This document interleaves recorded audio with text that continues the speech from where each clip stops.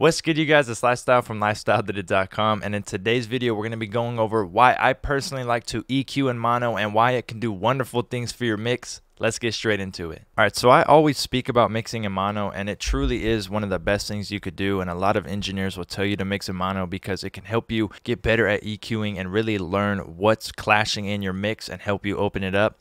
The easiest way to get your mix to go into mono in FL is literally right here. You have your stereo width knob. You could go to the right to fully merge it into one, or you could go over to the left to widen the mix out. Today we're going to be going all the way to the right to merge it. You can use plugins like S1 from Waves if you want to throw it in mono that way, but this works fine. Let me show you what it sounds like. So this is normal.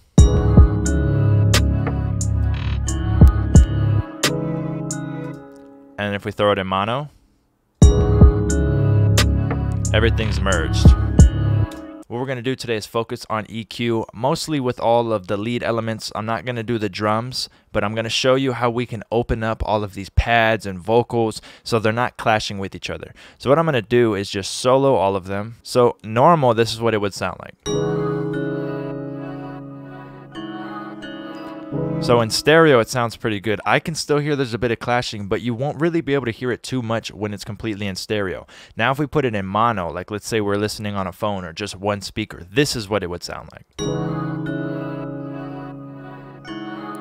And you could hear, especially on this lead right here, we can't really hear that piano too much. It's very buried. There's a lot of like 500 hertz buildup in all of them together that is kind of just hiding it, and I want to open it up. So all I'm going to do is go ahead and put this bass in here. Now you could really hear it. There's a lot of clashing going on. So let's turn the bass down a little bit, and I'm going to start EQing certain elements. So I'm going to start with this piano you hear, and we're going to do it all together. So let's go back. I'm going to take the bass out for right now, and I'm going to go into this lead. Get an EQ. Now I know that bass is going to take up a lot of that low end, so I don't need that low end in this piano.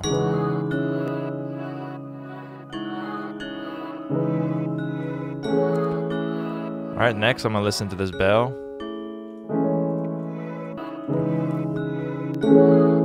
A lot of buildup in like that 300 area to 5, the lower mid-range. So let's just cut some of this out. It's already sounding better. Let's before and after. It's getting cleaner. Let's go over to the bells. The bells don't need that low end either. These bells literally don't even have it, so I'm gonna just cut it out. I'm gonna actually go pretty high on these.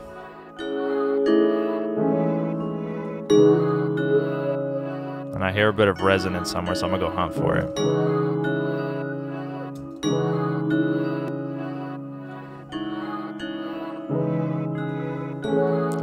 Alright, I'm gonna cut a tiny bit more out on this piano. Just for preference. I don't really like how it was sounding.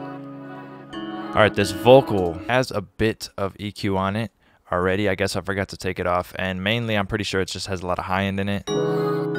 Yeah, that I was hiding. So that's why I left it on. So for this, I'm going to cut out really a lot of low end. This is mainly just supposed to be an accent in the back of the beat. I don't really want it to be up front because there is going to obviously be an artist on this beat. So I'm going to just get rid of some of this mid-range in it.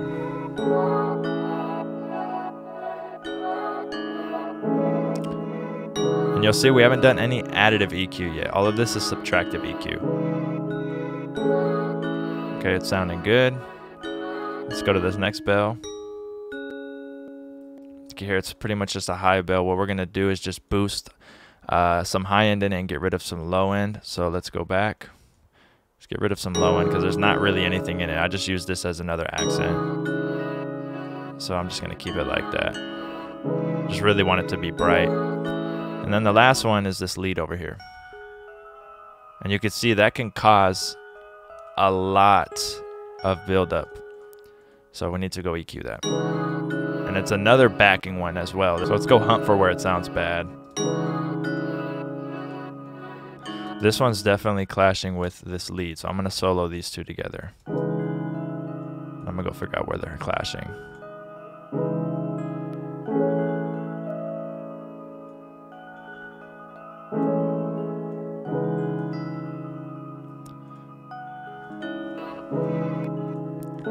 Alright, and then on this lead, I'm gonna cut out a little bit more, probably of this 200 area.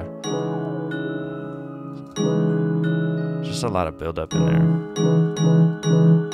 Yeah, let's go do it like this. And then if we bring our bass back in lightly,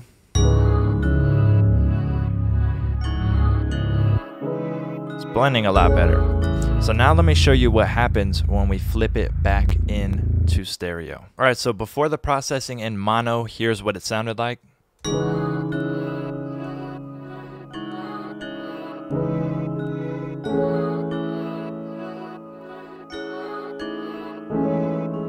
Now in mono with processing.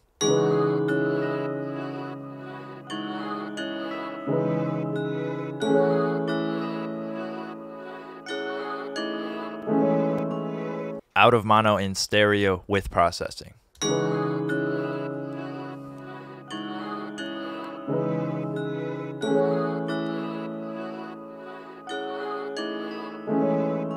So you'll see that the mix got much wider. It was more open. There wasn't a lot of clashing going. And then when we flip back to stereo, it really just branched itself out. And we didn't even do any panning. It really just spread itself out because there's no more clashing. So we're hearing it different. We didn't do any type of panning. We're just no longer hearing clashing happening. And it sounds like the mix opens up a lot more. So that's why you want to EQ in mono. And that's why I do it all the time. And it works wonders. If you guys did like this video, leave a thumbs up. You can follow me on all social medias at LifeStyleDidIt. Make sure to hit my site, LifeStyleDidIt.com, for everything else. Other than that, subscribe to your boy, push notifications.